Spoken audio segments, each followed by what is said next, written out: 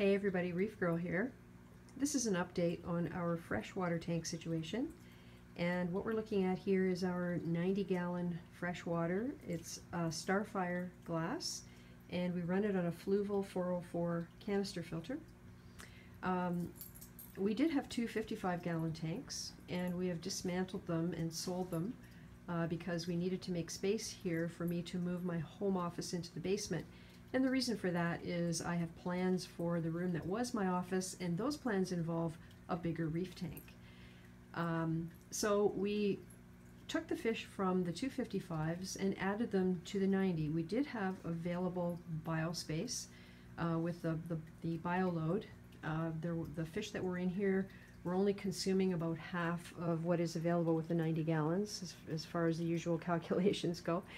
And so we took Eric, the blood parrot cichlid, from the 55 along with his pleco spike and moved him into here, along with the other 55, which had community fish, 3 barbs, 2 rummy-nosed tetras, and 1 glow lamp tetra, along with the 2 panda garas that remained there, and we moved them all into here.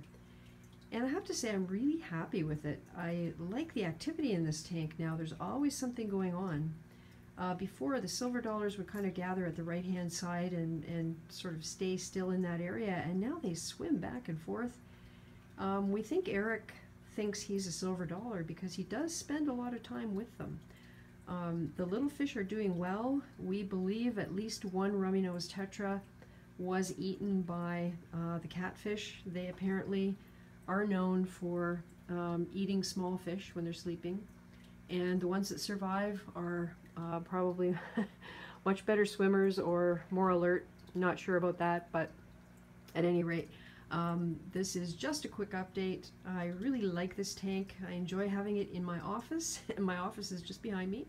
And now we can go along and take care of these guys, and hopefully they'll live for a long, long time. Anyway, that's it for me. Thanks so much for watching. I really appreciate it.